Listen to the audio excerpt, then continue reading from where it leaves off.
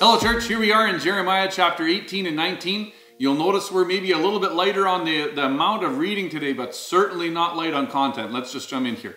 Chapter 18, what I want us to see in verses 1 to 5 is what we have been calling and have learned about is what we know as a step prayer. All right, and what we mean by that is that sometimes we are expected to go to or do certain things without necessarily knowing steps 2, 3, 4, and 5, and so on. But if God reveals step 1, he expects us to obey.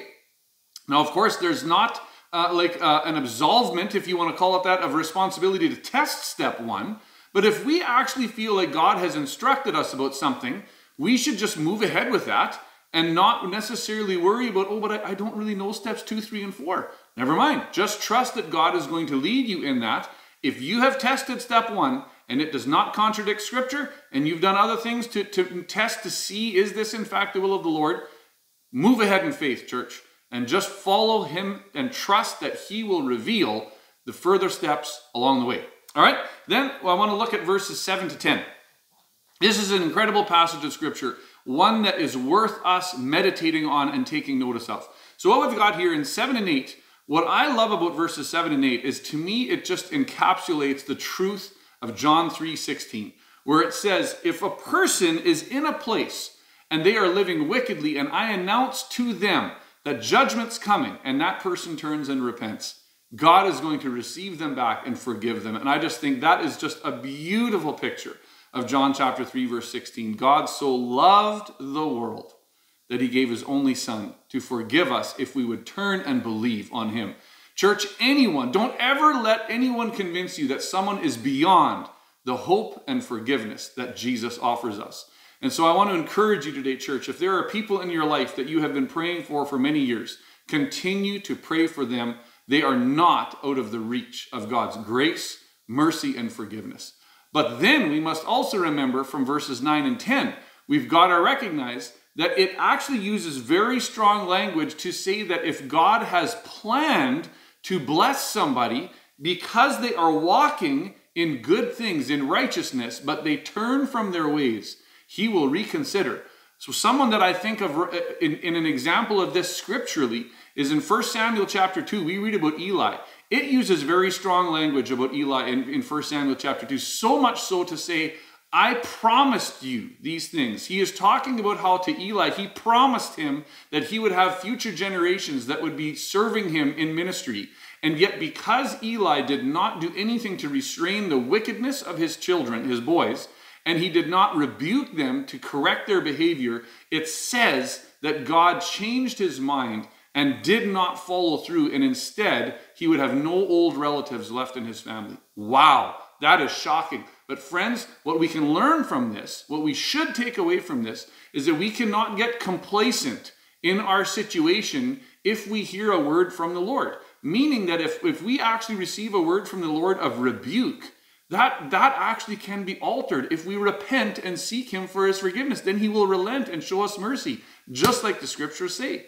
But if he has promised us good things, and we just sit back and relax and all of a sudden get casual in that, God is still able to change his mind about that if we do not respond in a way that is obedient to him.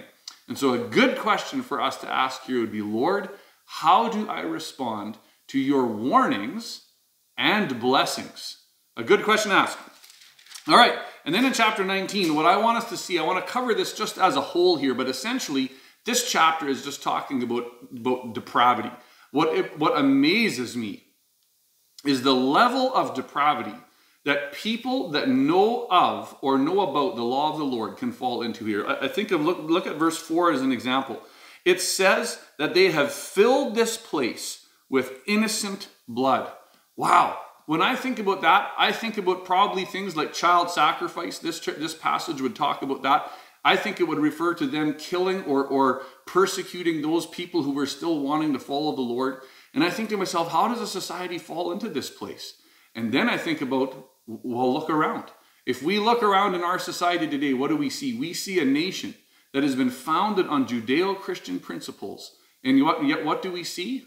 Romans 1 essentially lived out right before our very eyes, where God has given people over to a depraved mind and to follow the desires of their sinful nature. And I think to myself, what has happened in this situation? What has happened is that people have forgotten the word of the Lord. And we see it in our society today too. I think about passages like Deuteronomy chapter 28, where it is spelled out in clear terms that if we obey, God will bless, but if we disobey, he will curse. And then people wonder, where did this discipline come from? He has spelled it out for us, church. I'll never forget, years ago I heard a preacher say, Bible illiteracy is not a problem in the church.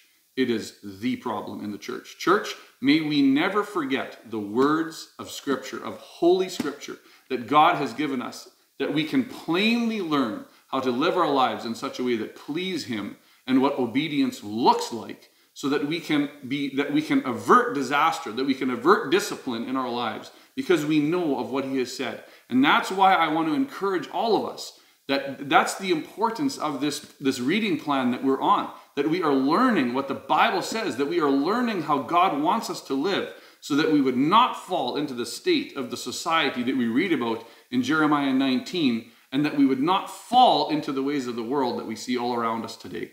And so a good question here to close would just simply be, Father, could you please help me to live in faith and obedience, that I might live pleasing to you?